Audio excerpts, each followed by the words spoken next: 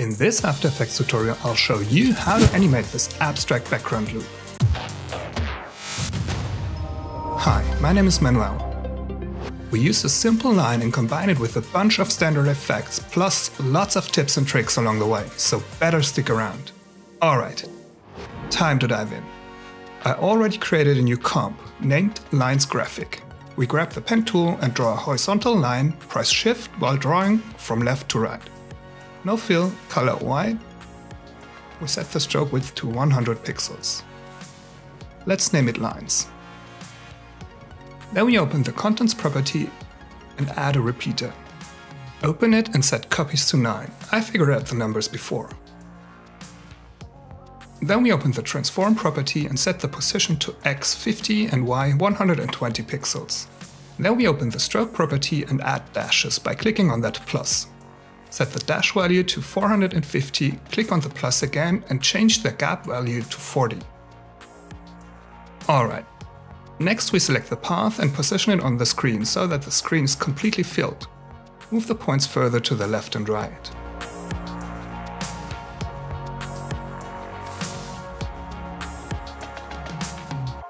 Next we add a white solid, Command Y. Name it Texture and we make it bigger than the actual composition.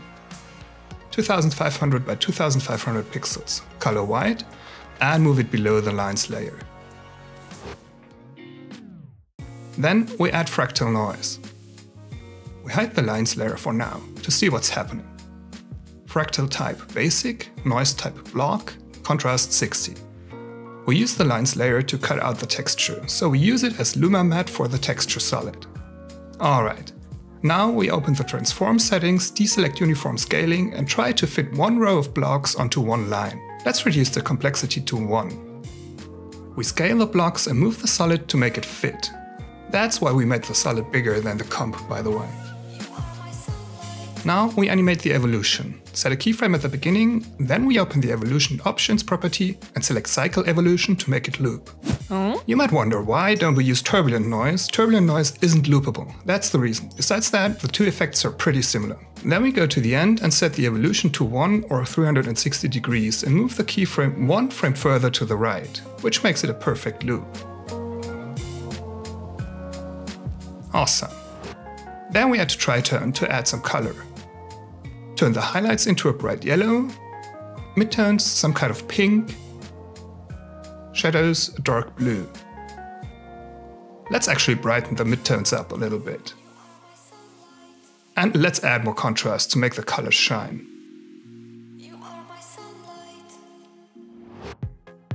We select the comp in the project window and drag it onto the comp symbol to add it to a new comp. We name the new comp Background. Let's add effects to the Lines Graphic layer. First up, the one and only Warp effect.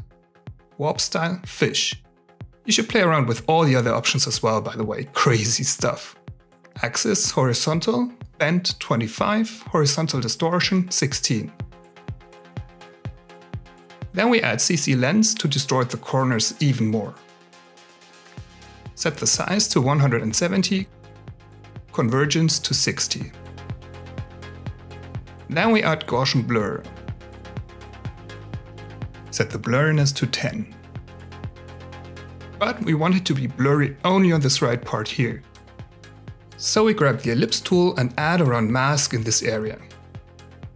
Press M until the mask property is open and set the mask feather to around 150 pixels. Right now, it affects the whole layer. We only want it to have an effect on Gaussian Blur. So we open the Gaussian Blur settings and click on that plus right next to Composition Options, which adds a mask reference to our mask. That option saves a lot of extra layers. Let's animate. We add a keyframe for Bend, Horizontal Distortion, Convergence by clicking on these stopwatches. Then press U to see the keyframes in the timeline. We go to 60 frames and set Bend to 15, Horizontal Distortion to 0, Convergence to around 30. Then go to the end and copy and paste the keyframes from the beginning. And add Easy Ease to all of them. Don't forget to move these last keyframes 1 frame further to the right to make it a perfect loop. We need to animate the stroke in the Lines Graphic comp still. We go in there and set an offset keyframe at the beginning. Then we go to the end and move the offset until a dash at the right top corner is in the same position again. With the values I used, it's 980. Jumping to the beginning and end to check, awesome. Then we move the keyframe one frame to the right. We go back to the background comp. Awesome, it's looping. We add a new solid, Command Y, name it background, make it comp size this time, move it down and add a 4-color gradient. Brighter colors on the left side, darker colors on the right, blurry side.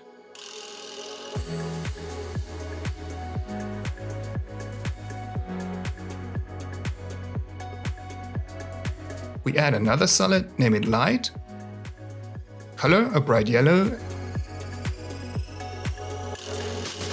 choose the ellipse tool and add a round mask.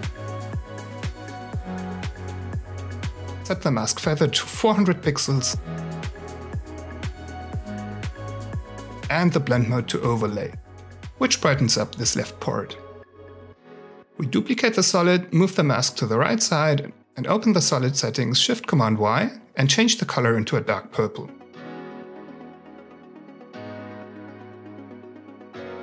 Nice. One last thing, let's add text. We duplicate the lines graphic comp and name it lines text. Open the comp, go into the strokes settings and delete the dashes and gaps. Then we select the texture and reduce the fractal noise contrast to around 60. And darken it to make the text readable. With no layer selected, we grab the text tool. I use low-res 9OT, which is an Adobe font. Size 125 pixels. You can use any font, of course.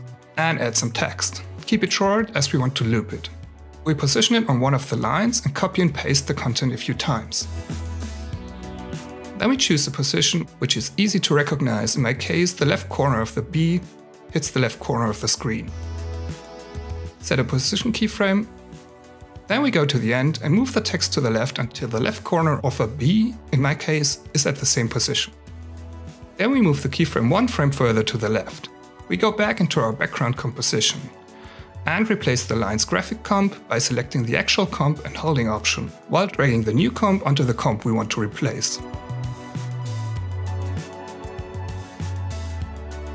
Finally, we reduce the opacity of our text layer to 75% to make the text blend in better with the background.